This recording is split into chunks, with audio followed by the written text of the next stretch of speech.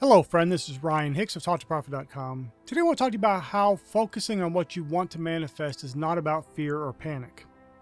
This is a very common issue people have in manifesting. When they get into the law of attraction, they hear about focus and that they need to focus on the things that they desire.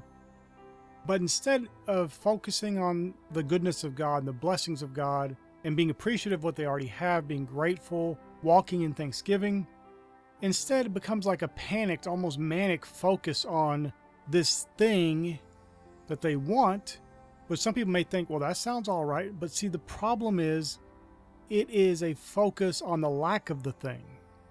Because if you had something, if you believe that you received when you prayed, as Jesus said in Mark chapter 11, verse 22 to 24, you wouldn't act panicked, rushed, or fretful, or almost manic about this thing that you want because you have it. You would operate and behave and feel a completely different way if you believe that you received when you prayed.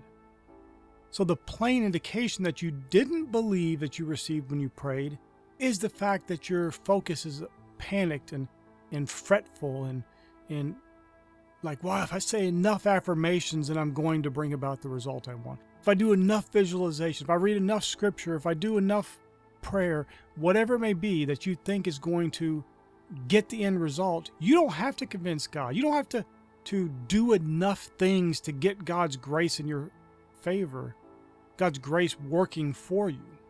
He's already freely given you all things richly to enjoy. He already blesses you abundantly. He already so loved the world that he gave his only begotten Son. He already sent Jesus so that you might have life and that more abundantly. He's not withholding any good thing from you, my friend. So when you're acting that way, when you're getting panicked about it, or, well, I got to do these affirmations, or getting yourself into this low vibrational state, trying to do the right thing, but making it into a chore, making it into something that's no longer enjoyable, no longer pleasurable. You're not getting the joy of the Lord in your life. You're instead wrecking yourself and making yourself all panicked over it. That's not going to attract what you want. And the worst case scenario that most people experience in this situation is that they actually get less of the thing they want, more of the things they don't want, because the only thing they can attract is more of that lack, more of that fretful energy, more of that fretful, desperate, pleading vibrational state that they're operating in.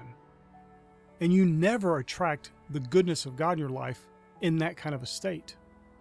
You could even argue, well, what about if you repent and you're really overjoyed and you're crying and repenting of your sins? And well, that's still, you don't just stay in that state. You move on to faith and gratitude and gratefulness and a new heart and a clean, pure, new man within you. You don't just keep on fretting and panicking and repenting over the same things over and over and over again. You would never do that. Think of that. If that's a good way of approaching it, many people can understand that when they go to God for forgiveness. They believe that they've received forgiveness right here and now.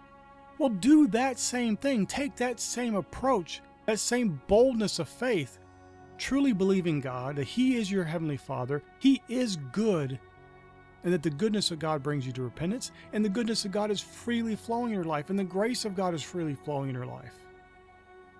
Not just for the things of morality and living above sin and living in purity and holiness, but for your day-to-day life as well, your physical needs. He didn't put you here so you can suffer and be miserable and do without and then just die.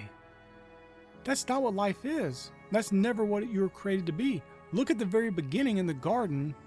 It was a place of abundance. Man had a job, he had work to do, but it wasn't by the sweat of his brow and toil and fretting and all this stuff. It was peaceful, it was joyful, it was walking with the Lord in the cool of the day. It was goodness and a fullness of the blessings of God. That's what He wants for you now. And you can freely receive that. But you have to be in a position to where you, right here and now, whatever position you're in, are grateful. And from that grateful heart, you believe that you've received those things you prayed for. You walk in the faith of having those things already by faith, knowing that faith is the substance of things hoped for, the evidence of things not seen. Knowing that in this physical world, maybe it's not here right now, but you'll have whatsoever you say.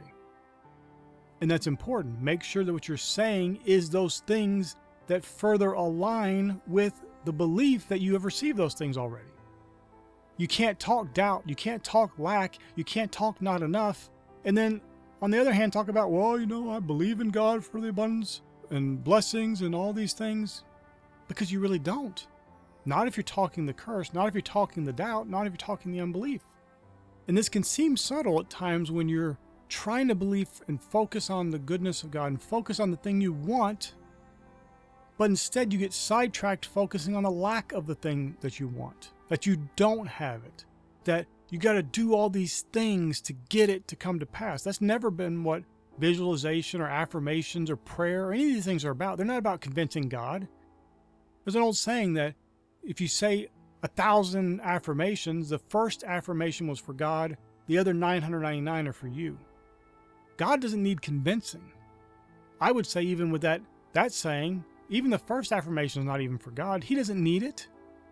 He knows before you speak what you want. He's given you the power and the faith of God to operate by faith, not by sight, in this life and to receive those things that you want, to be an imitator of God, as a dear child following Him, being like Him, calling those things that be not as though they were, decreeing a thing and seeing it be established unto you, and having the light of God's favor shine upon your path. My friend, He's given you great power if you'll believe. Don't get sidetracked into this doubt and unbelief of doing things because you think it's not going to really happen. Because you think, well, I didn't do my 50 affirmations today, so I'm not going to get that thing I wanted. Didn't you already believe you received? The affirmations are for you. They're building you up. They're edifying you in the most holy faith.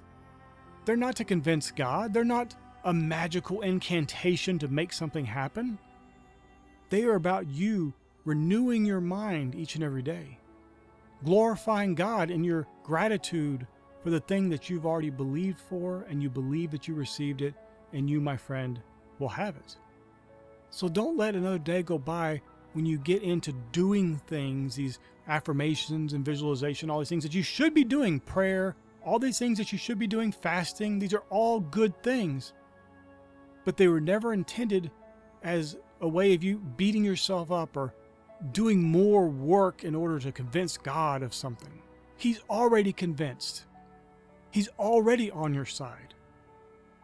If anything, before you worry about material things in this life, one of the most important things you can convince yourself of and get yourself fully confident in is that God is on your side, that God so loved the world, that God so loves you, that God is love. When you know that, can know that from a grateful, pure heart, my friend, manifesting material things comes easily because you're no longer believing that, well, I got to convince God, or I got to do 1,000 affirmations because then maybe one of those, or if I do enough of them or make it hard enough on myself, that I'm going to convince God to give me this thing. He doesn't need convincing. He's already convinced. It's just up to you to receive. So yes, do affirmations, do visualization, do all these things that build you up and edify you in the faith. But don't do them to try to convince God. Don't do them because you think without them you're not going to get the manifestation. Those things are to edify you in the faith, and they're good, and they will help you manifest more. But God's already on your side. You don't need to convince Him. You don't need to trick Him or whatever you think may happen. He's already for you. My friends, God is love. He already is on your side. He freely gives you all things richly to enjoy. His goodness is abundantly available in your life. It's just up to you to receive. So I'm asking you today to receive. And I'm praying that you will receive, that you'll hear this. Maybe listen to this a couple times. Watch this video a few times and really get it deep down into your heart and allow the Spirit to work on you. And believe from a pure heart that God is love, that God loves you. He's on your side. He's for you, and you will receive whatsoever you desire. whatsoever you believe for. My friend, I pray this is a blessing for you. May God bless you richly.